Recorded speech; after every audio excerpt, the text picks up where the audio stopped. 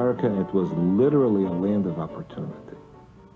The Jews came with their talents, with their brains, with the willingness to work all kind of hours.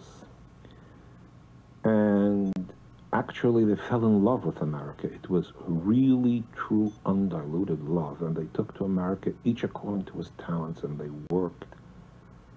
And you can say they became drunk with America. To drop their ethnic ways and become Americans. Whoever heard of a woman that didn't light candles Friday night? There was no such thing as a non-kosher home. Everybody bought in a kosher butcher. It's very interesting. In whole Brownsville, in East New York, there were 57,000 Jews. There were not stores that sold non-kosher food. You couldn't go into a luncheonette and get a ham sandwich. It was impossible. There was no such a thing.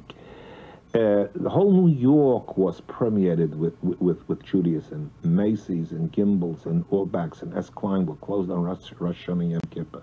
Even during the year, on the holidays, on Pesach, on Sukkot, Jews came to the synagogue.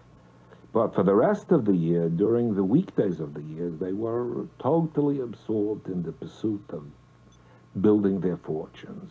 And their children were the sacrifices, you know.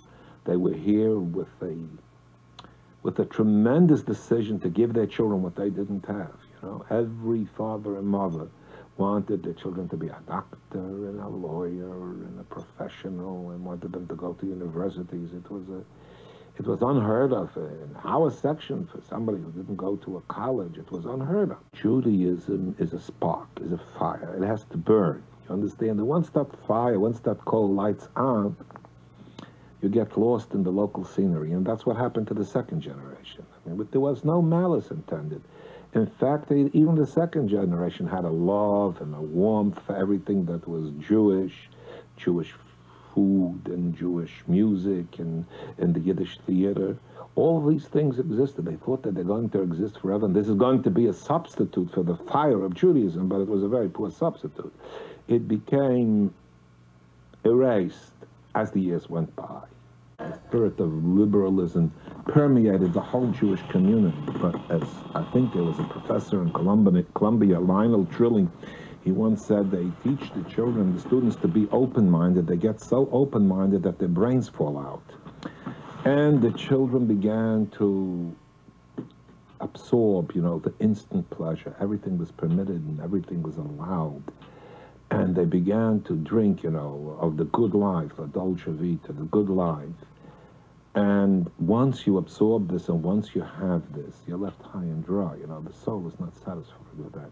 Inside, in the core of their being, they felt an emptiness. They felt a rootlessness. They had no roots. They had nothing to live with.